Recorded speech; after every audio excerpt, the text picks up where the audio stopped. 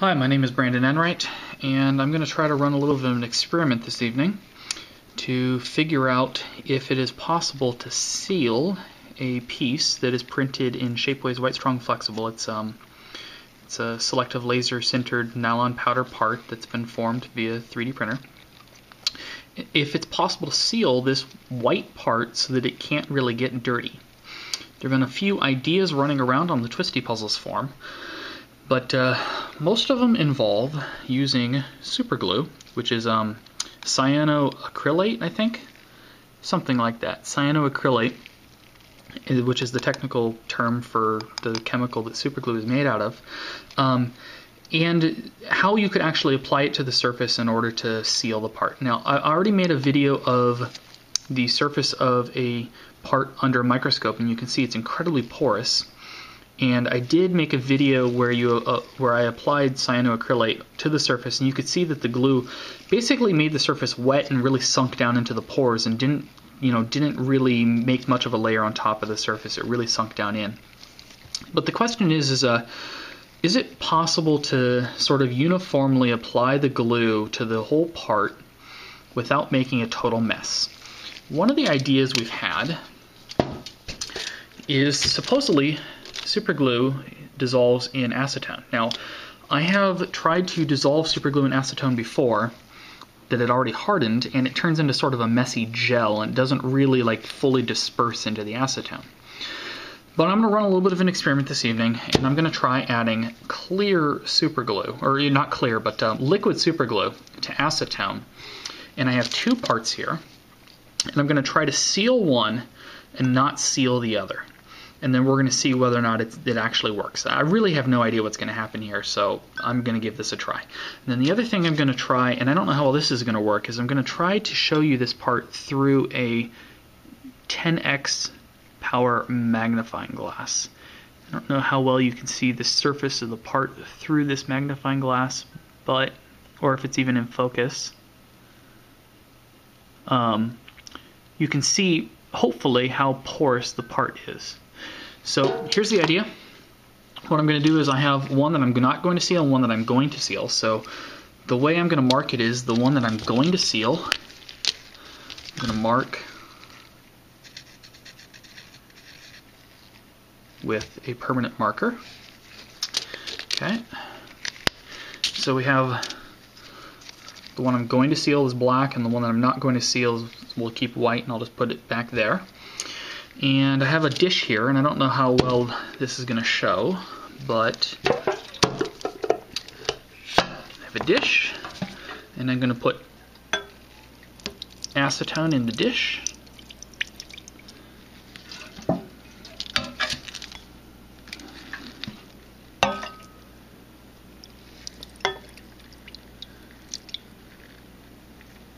That's it for this can of acetone. Should be enough.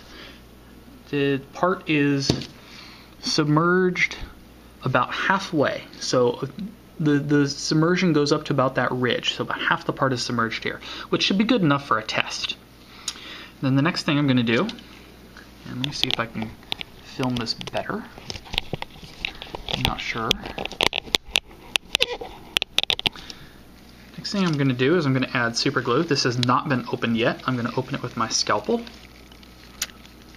And I'm going to squeeze, oh, and that looks like it's actually dispersing in the acetone, which is a really good sign. Okay. So I have added the entire thing of super glue, 0.7 ounces, 2 grams of super glue according to this. And it looks to me like it actually dispersed in the acetone. I don't see any lumps or clumps or anything like that. And now I'm going to take the part and I'm going to put it in, spin it around a little bit.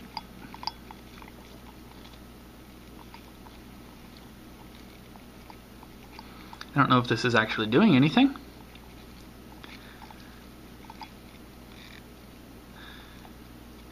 Okay. Take the part out.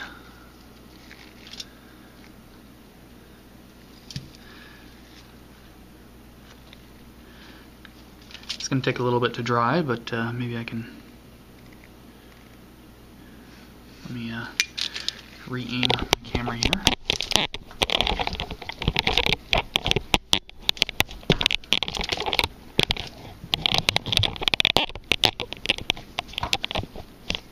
Oops. Sorry, folks.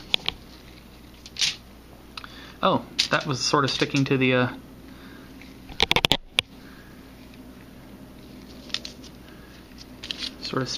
foil there.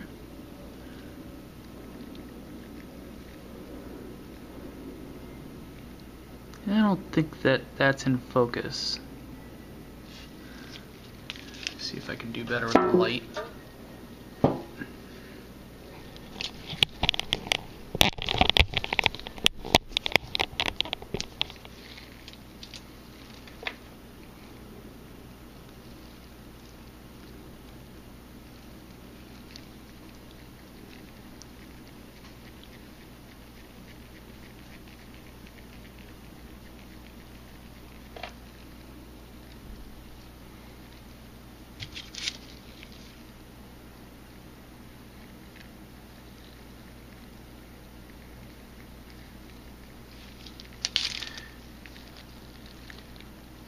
Part's still slightly wet.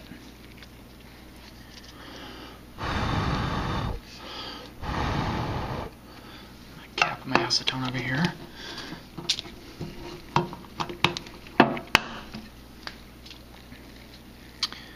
Okay, the part looks relatively dry.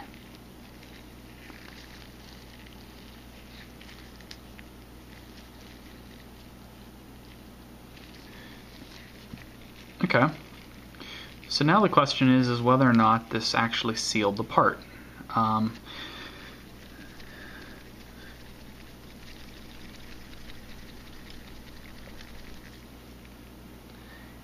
It looks shiny, but I can't tell if that's wet or if the super glue made the surface shiny.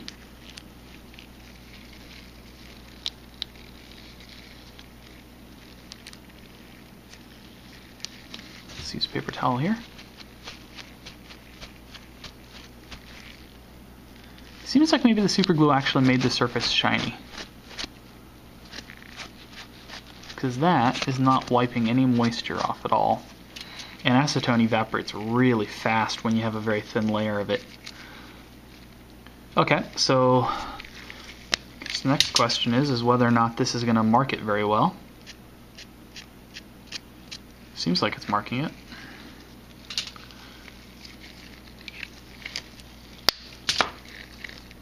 Oh well. So I'm going to go try to wash this off. I'm going to go empty the acetone. Oh, you know what? I'm going to go get a different dish with a little bit of water and see if we can wash that off.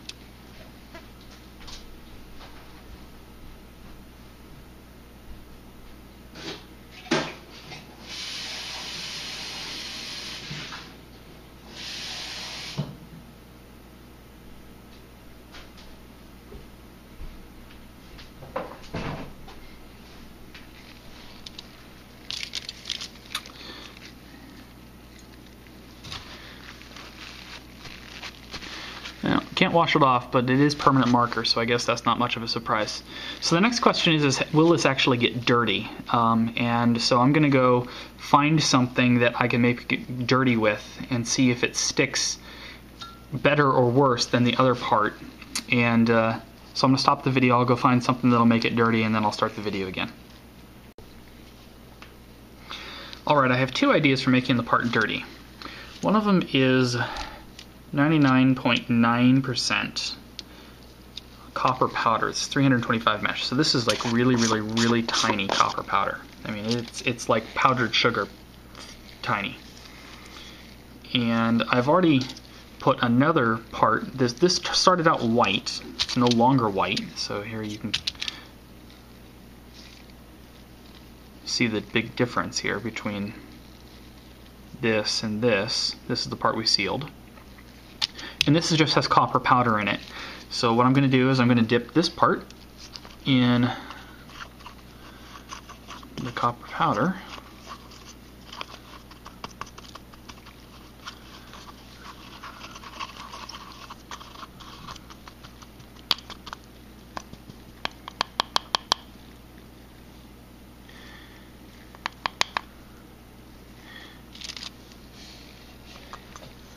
And let me grab a brush here.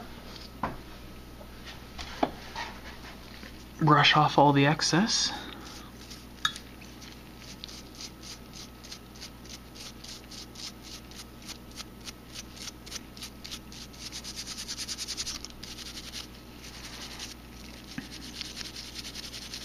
Looks like it probably had a little bit of moisture on it still. Okay. So there's the part now. It's clearly dirty, but it looks to me like the bottom is actually significantly whiter than the part that did not get the acetone. And since we have a control piece, I'm going to put the control piece in.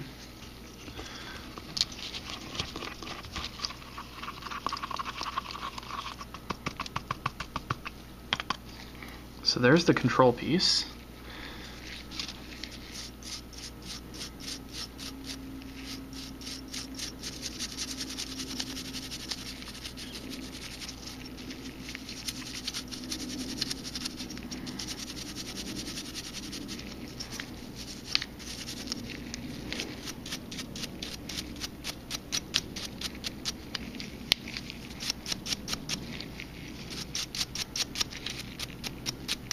Okay, the control piece is not white anymore, and should have a second control piece here that we can compare it against, but I'll just compare it. This is also a white, strong, flexible printed part.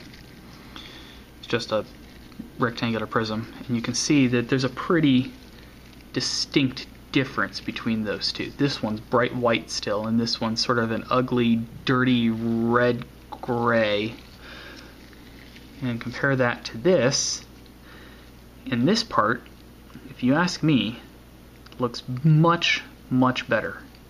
Despite the marker that we put on it, the white looks a lot whiter.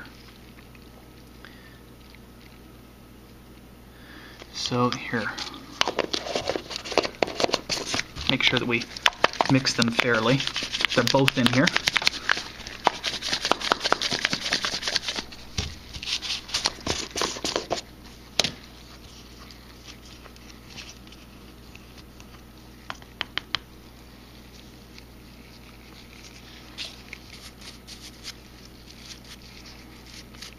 This is the part that we sealed.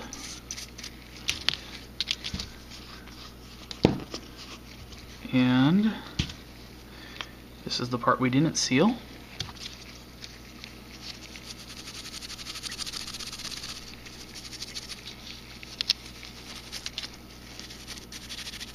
Just compare the bottom here, since the bottom is really kind of what we sealed anyways, between the two.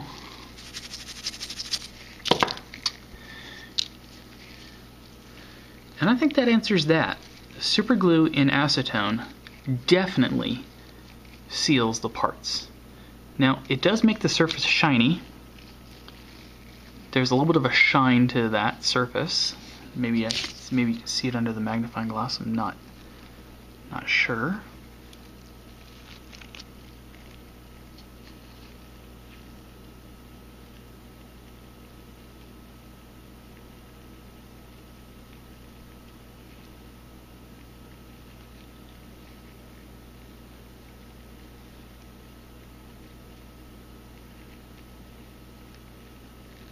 So I don't know if it changes the tolerances of the parts or not, but I guess there's only one way to find out, and that's to seal all the parts on a puzzle and then put it together and see if it still functions. So I might have a spare puzzle I can do that with. I'm not sure. I'll have to go through what I have printed that I haven't already started tumbling, and we'll compare. So once again, I want to show this is the not sealed control part, this is the sealed control part. And this one stayed way wider, at least in the part that we actually sealed, which was the bottom half, because we only had that much acetone, you know, a very thin layer of acetone.